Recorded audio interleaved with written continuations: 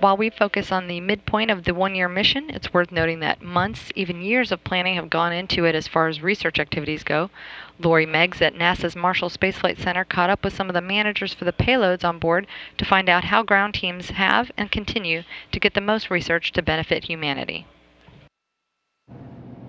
Here at the Payload Operations Integration Center, we like to say we make science happen, and to do that we have to make sure that the science is done on the correct days, it's done properly, and it's stowed so that we can get all that data back to Earth. And that's not easy, but that's the job here for the ground team members and the flight controllers here in the Payload Operations Integration Center. Today we're going to talk about the one-year crew. It's a little bit different, more than 6 months this time. So we want to talk first to Becky Grimaldi. She is a Payload Operations Manager for this expedition. And Becky, you've worked tirelessly, I'm sure, over the past 6 months. Tell us some of the highlights of the last 6 months of the one-year crew for science.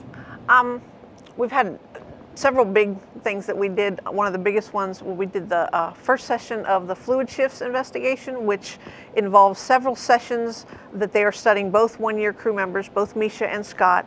And the final session is done actually in the Russian segment using the Chibis hardware, which is a lower body negative pressure device that the crew gets in. It's like a big pair of pants. And they scan them with a lot of the equipment that they use when they're outside of that equipment to see the changes when they put that lower body negative pressure on the subject. So they take an ultrasound and they scan ultrasound. They take a lot of equipment that you might have when you're getting your vision tested, because part of the fluid shifts investigation is to study changes in vision, because they believe that some of the pressure in your body is changing the crewman's eyes. So it's pretty much studying the changes in the fluid pressure of the eye. So they use several pieces of equipment, including the ultrasound, to study the changes of that pressure to see, to try to understand why some of the crew experience changes in their vision. That is a great one. Any others that stand out to you?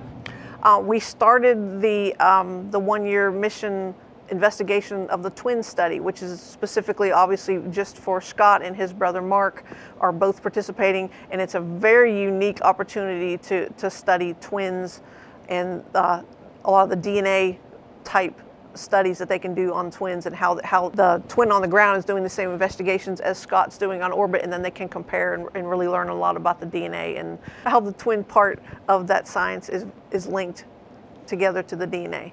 Now, how does your team here really assist with all of this? We started about a year ago from almost right now, 6 months before the increment even started, getting all the products and everything ready, training the crew. We have to review to make sure what the ops that we're going to do, and when we have to develop training products for the crew, we have to develop training products for ourselves. We have to develop the crew procedures, how we're going to plan, how much crew time the activities actually take. We have to develop all those products. We started that about a year ago.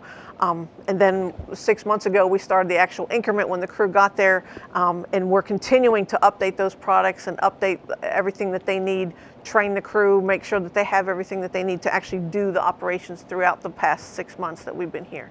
And so let's shift gears and talk about the next 6 months. Now, Stephanie Dudley joins me, and she is a Payload Operations Manager as well. And Stephanie, first of all, before we start that, tell me what a Payload Operations Manager does.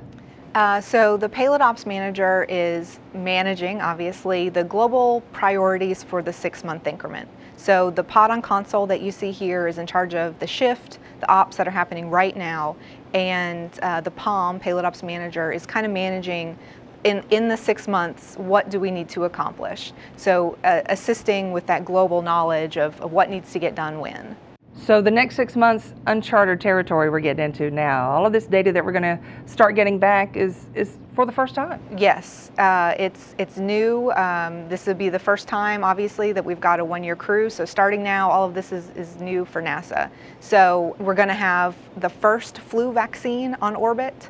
This is part of the twin study. So Scott's going to take it on board, Mark will take it on the ground, and we have some investigations to see how their DNA changes based on the vaccine on board. So lots of good stuff that we're doing. A lot of human health that will help in future deep space missions as well as for us here on Earth. Yes, exactly. One of our major risks to long-term spaceflight is eye changes. What Becky already mentioned, our fluids shifts experiment is measuring those changes. We also have, for instance, the veggie experiment. We're harvesting plants in space. So all the things that we're doing are looking toward that long-term goal. But 1 year in space, I know that Scott probably trained for these experiments, what, probably 2 years ago or more? Or more.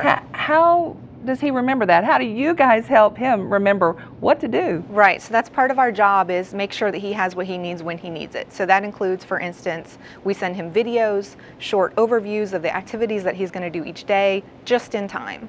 So give him a refresher just before he does the activity, so that he gets that refresher from what he got on the ground. All right, well, that's exciting. We can't wait for the next 6 months. Thank you both for joining us and sharing with us what you guys have done over the past 6 months, and we look forward to the next 6 months of the 1 year crew. That will do it for us here from the Payload Operations Integration Center. Now back to you at Mission Control in Houston.